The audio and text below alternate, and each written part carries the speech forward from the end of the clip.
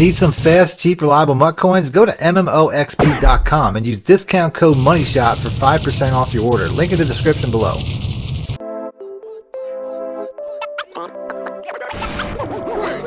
Welcome back, YouTubers and Madden fans. This is Madden Money Shot. Sniffing out the Madden cheese as always. Got another Madden 21 ratings video for you. This is probably going to be the last one, as all the ratings were released by now. There's no more premiere videos, so I just wanted to go over all the player ratings in depth and tell you which ones I think were probably the worst ratings by EA. And I'm going to start off with the quarterback spot. And I'm going to start off with what I think is probably the biggest issue out of all the ratings, and that's EA's very own cover athlete, Lamar Jackson. This just goes to show how EA can't get anything right, as Lamar Jackson, who won MVP of the league last year and really took the league by storm, ended up with a 94 overall rating, which is just 1 point higher than Drew Brees and 1 point lower than Rob Gronkowski, who came out of retirement. Now, how does a player that wins MVP of the league is so hard to stop that he gets a cover spot on your own game and you only give him a 94? At the end of the day, that doesn't really matter, though. His speed rating is going to be a 96, so he'll be just as broken as you want him to be when you're playing with him online. There are a lot of quarterbacks after that I could take issue with. Deshaun Watson's rating being too low, Carson Wentz's rating being too low, but I think the one that stands out the most to me is Cam Newton, who comes in at 78 overall, compared to essentially Baker Mayfield, who also has a 78 overall. Those are the only two quarterbacks that have a 78 overall. Cam Newton is a former NFL MVP. He's had some injury issues, but I don't think necessarily that that probably took away from his abilities last year. I don't think a healthy Cam Newton is as low as a 78 overall. The guy's still an explosive player that can do things with his legs. I think he's definitely better than that. He should probably be in the mid-80 range. 78 overall is a little bit disrespectful. Next up, the running back spot. Here's another name that really took the league by storm last year and makes me wonder if EA even watches football. Derrick Henry coming in at number 2 amongst the running backs.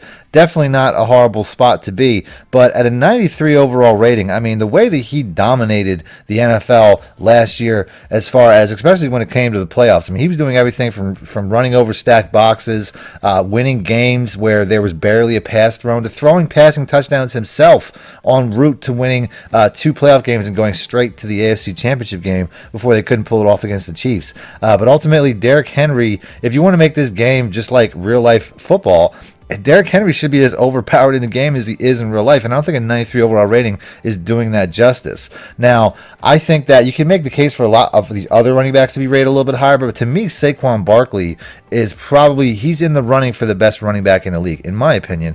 I think he's an amazing player. He plays in a little bit of a bad situation, not a great offensive line, not a great offense, not great coaching, not a well-run organization. He still puts up great stats. So, to me, I would have Saquon Barkley somewhere in the top 3 in my own personal opinion, and on this he's rated as the 6th highest rated running back at a 91 overall. Another running back that I think should be rated higher is Leonard Fournette, first round pick. He's pretty much been the JAGS offense, especially last year. Same scenario as Saquon Barkley, where he really just didn't have anything around him. I know he had a down season in 2018, but last year he bounced back in a big way. 1,100 yards, not to mention he also caught a lot of balls. 76 catches from a guy who isn't really thought of as a receiving back. I mean, like I said, he was a big part of that offense, and I think he deserves a little bit more than what he got as far as a Madden rating. As far as receivers go, I was pretty cool with receivers. I really didn't have too many issues with too many receivers rankings.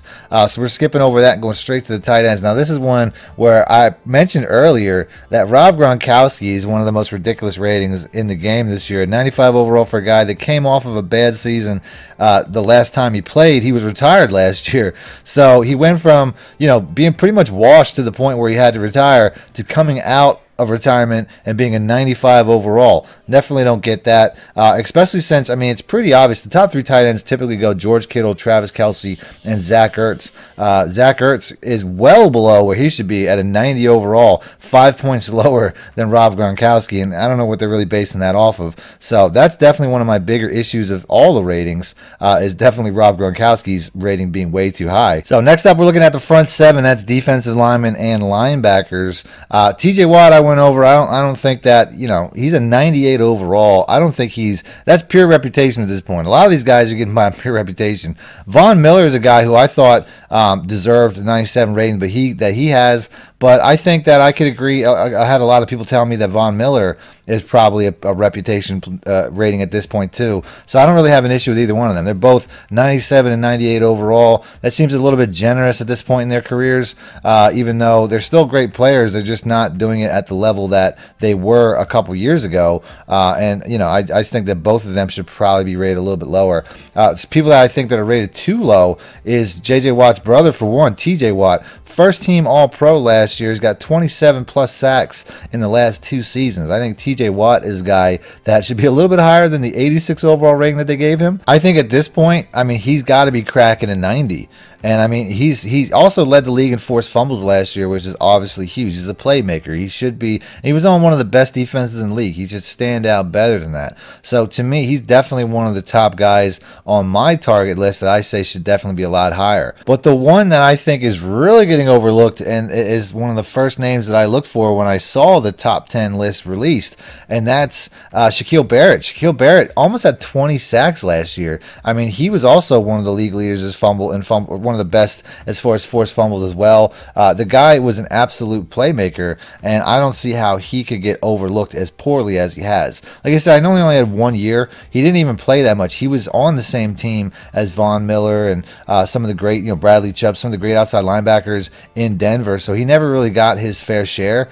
But the second he got his chance and his opportunities in Tampa Bay, he exploded onto the scene, and he definitely deserves way higher than 85. I mean, I would say, if anything, because I know consistency season comes into play, give him like an 89 or something. He should be like right below the top 10, because I mean, he's just lost in the names right now. I mean, he's behind Justin Houston, who still had a really good season last year, who's also an 85, but he's also 85 years old. There's no way that Justin Houston at this point in his career is as good a player as Shaquille Barrett is. And then last but not least, we got the secondary. This is something that, you know, I don't really have a huge problem with the names that were released in the top 10s when they came out. There were a few guys that were pretty sorely missing.